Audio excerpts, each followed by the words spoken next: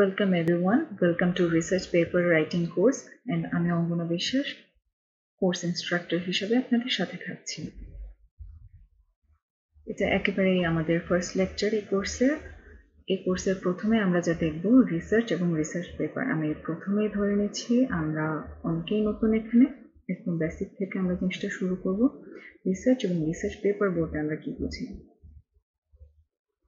প্রথমেই আসি আমরা রিসার্চ বলতে আমরা কি বুঝি? আমরা কিছুক্ষণ একটু চিন্তা করতে পারি রিসার্চ এবং গবেষণা এই দুটো শব্দের বাইরে আমরা রিসার্চ নিয়ে কি ভাবছি। আমরা কিছুক্ষণ যদি চিন্তা করি তাহলে এ নিয়ে কি ভাবছি।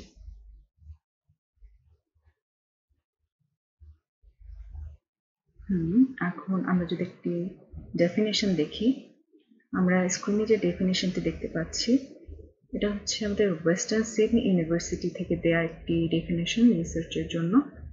এখান থেকে আমরা যেটা দেখি, research is defined as the creation of new knowledge and the use of existing knowledge in a new and creative way so as to generate new concepts, methodologies and understanding. This could include synthesis and analysis of previous research to extend that it leads to new and creative outcomes. এই ডেফিনেশনটা থেকে আমরা যা বুঝতে পারি, আমরা আমাদের existing যে knowledge ছিল তার সাথে নিউ কিছু ক্রিয়েশন বা নলেজ এখানে যুক্ত হচ্ছে। সেই সাথে আমরা যে নিউ ক্রিয়েশনটা করছি তার অ্যানালাইসিস থাকছে। রিসার্চ বলতে আমরা যেটা বুঝি, প্রত্যেকটা একাডেমিক ইনস্টিটিউটে বেসিক একটি অ্যাক্টিভিটি যেটা একটি ক্রিয়েটিভ এবং systematic work to increase the existing knowledge. সেই সাথে আমরা আরেকটা জিনিস বুঝি, একটা নতুন বিষয়ে ডেপথ নলেজ অর্জন করা। এটা তো দেখলাম রিসার্চ বলতে কি বোঝায়। এখন আমরা দেখব এইম অফ রিসার্চ। একটা রিসার্চের এইম কি আমাদের। আমরা এখানে যে পয়েন্টগুলো দেখতে পাচ্ছি, রিসার্চ মানে হচ্ছে নিউ ইনফরমেশন বা নিউ নলেজ অর্জন করা, finding new applications, verifying the existing knowledge and to improve the lifestyle. লাস্টের পয়েন্টটা খুবই গুরুত্বপূর্ণ, কারণ আমরা সবাই জানি রিসার্চের সাথে আরেকটি ওয়ার্ড ওতপ্রোতভাবে জড়িত, সেটা হচ্ছে ডেভেলপমেন্ট। রিসার্চ মানে তার সাথে একটা ডেভেলপমেন্ট যুক্ত। আমরা নতুন কিছু ক্রিয়েট করছি, আমাদের লাইফস্টাইল ডেভেলপ করছি। রিসার্চের একটি ইম্পর্টেন্ট ফিচার রয়েছে এবং সেটা কি? Quality research. এটা বলতে বোঝাচ্ছে আমরা কত রিসার্চ করছি, কত রিসার্চ পেপার বের করছি, সেই কোয়ান্টিটির থেকে কোয়ালিটিটা অত্যন্ত গুরুত্বপূর্ণ। কোয়ালিটিটা এখানে সবচেয়ে ইম্পর্টেন্ট ফ্যাক্টর হিসেবে কাজ করে, বা অন্য কথা আমরা বলতে পারি good research, quality research. Good research বা কোয়ালিটি রিসার্চ বলতে এখানে যেটা বোঝায় যে রিসার্চটা রেপ্লিকেবল, রিপ্রোডাক্টেবল এবং ট্রান্সপারেন্ট, যেটা একটি ভেরিফাইড রিসার্চ হবে, একটি সুন্দর রিসার্চ হবে এখানে। দেন আমরা সেই রিসার্চ পেপার বলতে কি বোঝায়, যাদের কাছে খুবই নতুন তারা যদি আমরা একটি ডেফিনেশন দেখি তাহলে এখানে দেখব, a paper that outlines our research challenges, explains why it is important to solve, describe a new solution or answer and provide some verifications. Exactly. Research paper হচ্ছে আমরা যে বিষয়টা নিয়ে বিশদ জ্ঞান আহরণ করছি, নতুন কিছু আবিষ্কার করছি, মেথোডোলজি দাঁড় করাচ্ছি, সেটাই একটি রাইটিং এর মাধ্যমে উপস্থাপন করা। আমরা যে একটা চ্যালেঞ্জিং জিনিসকে সলভ করছি সেটা এক্সপ্লেইন করা এখানে। এবং এটা নর্মাল বা তথাকথিত কোনো লেখা বা রাইটিং স্টাইল নয়, নির্দিষ্ট কিছু ফিচার আছে, কিছু পয়েন্ট আছে যেগুলো অবশ্যই মেনটেন করতে হয়। আমরা গ্র্যাজুয়ালি সবগুলোই দেখব। এখন আমরা একটা এক্সাম্পল দেখে আসি রিসার্চ পেপারটা কেমন হয়। আমি আগেই বলেছি, আমি ধরেই নিচ্ছি আমরা অনেকেই নতুন, রিসার্চ পেপার নিয়ে আমাদের কোনো আইডিয়া নেই। তো একটা নতুন রিসার্চ যারা করতে আসছে তাদের কাছে রিসার্চ পেপারটা দেখতে কেমন হয় আমরা দেখে আসি। ওকে, এখানে যেটা দেখতে পাচ্ছি এটা হচ্ছে আমার একটি paper, Moving Object Detection Using Ultrasonic Radar with a Proper Distance, Direction and Object Shape Analysis. এই জার্নালটা হচ্ছে আমার journal of information system engineering and business ইন্টেলিজেন্সে প্রকাশিত হয়। তো আমরা এখানে কিছুই বুঝবো না, আমরা শুধু দেখবো রিসার্চ পেপারটা দেখতে কেমন হয়। প্রথমেই দেখলাম যে রিসার্চ পেপারে আমার টাইটেল থাকছে, দেন অথর্স নেম, কারা কারা হচ্ছে রিসার্চটা করছে, রিসার্চারদের অ্যাফিলিয়েশন, এরপরে থাকছে কিওয়ার্ডস, অ্যাবস্ট্রাক্ট থাকছে, ইন্ট্রোডাকশন, লিটারেচার রিভিউ,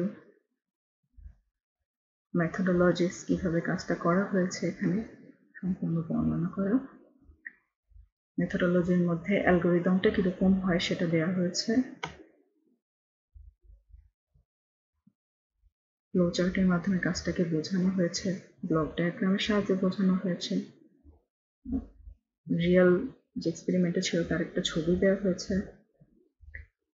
রেজাল্ট পার্টে বিভিন্ন ধরনের অ্যানালাইসিস দেখানো হয়েছে, অনেকভাবে অ্যানালাইসিস করা হয়েছে, কি অ্যানালাইজ করা হয়েছে সেগুলো দেওয়া, দেন ভিজুয়াল রিপ্রেজেন্টেশন দেখানো হলো, এবং আমরা যে ডেটাগুলো নিচ্ছে কালেক্ট করছি সেটাকে বিভিন্ন গ্রাফের মাধ্যমে রিপ্রেজেন্ট করা হচ্ছে, বিভিন্নভাবে অ্যানালাইসিস করা হচ্ছে সেই ডেটাগুলোকে, এটাই দেখানো হচ্ছে এখানে।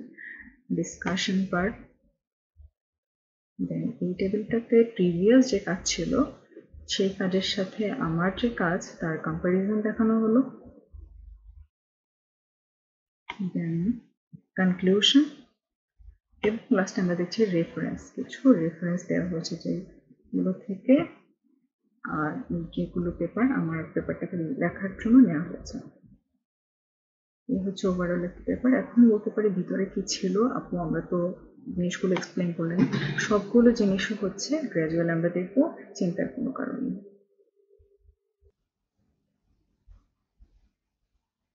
আমরা যতক্ষণ পেপারটি দেখছিলাম এই পেপারটি কিন্তু পাবলিকলি অ্যাভেলেবেল, এবং আমরা যদি চাই সেই পেপারটিকে আমরা যদি কেউ রাডার নিয়ে কাজ করি কিংবা আমাদের লেকচার শেষ যদি আমাদের মনে হয় যে আমরা এই পেপারটিকে একটু দেখতে চাই, তাহলে কিন্তু আমরা আমাদের লিঙ্কটা দেওয়া আছে, আমরা চাইলে এখান থেকে একটু দেখে নিতে পারি।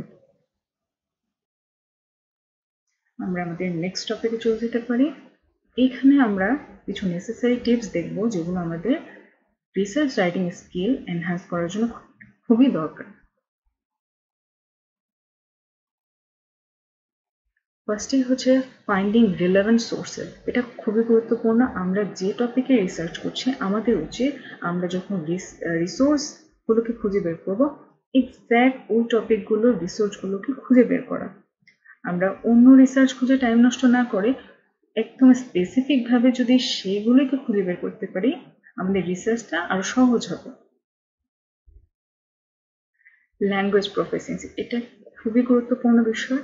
আমি বলবো না যাদের ল্যাঙ্গুয়েজ প্রফিসিয়েন্সির একটু ল্যাকিংস আছে হঠাৎ করে তারা এই জিনিসটাতে খুব ইমপ্রুভ করে ফেলবে। যাদের টেকনিক্যাল রাইটিং লেখার একটু এক্সপিরিয়েন্স থাকে, ইংলিশ লেখালেখি টেকনিক্যাল রাইটিং বেস লেখালেখি অভিজ্ঞতা থাকে, তারা এই জিনিসটা একটু তাড়াতাড়ি ধরতে পারে। আর যাদের হচ্ছে একটু নিয়ে কম চর্চা থাকে তাদেরও সমস্যা নেই, তারা যখন প্র্যাকটিসে এসে যায় তাদেরও এটা ইমপ্রুভ হয়ে যায়। কিন্তু এটা খুবই গুরুত্বপূর্ণ একটা বিষয়, আপনি কিভাবে আপনার রিসার্চটাকে রিপ্রেজেন্ট করছেন ল্যাঙ্গুয়েজের মাধ্যমে। Then organizing information, it's also an important factor, because আমরা অনেক ধরনের ইনফরমেশন পাবো। আমার মেথোডোলজিতে যখন যাব সেখান থেকে আমি রেজাল্টের পর অনেক ধরনের ইনফরমেশন পাবো, সেগুলো অর্গানাইজড ওয়েতে রিপ্রেজেন্ট করা খুবই গুরুত্বপূর্ণ। অ্যান্ড টাইম ম্যানেজমেন্ট, যে কোনো বিষয়ের জন্য আমার টাইম ম্যানেজমেন্ট খুবই গুরুত্বপূর্ণ, এবং আমার রিসার্চ রাইটিং এর ক্ষেত্রেও টাইম ম্যানেজমেন্ট একটি গুরুত্বপূর্ণ ভূমিকা পালন করে।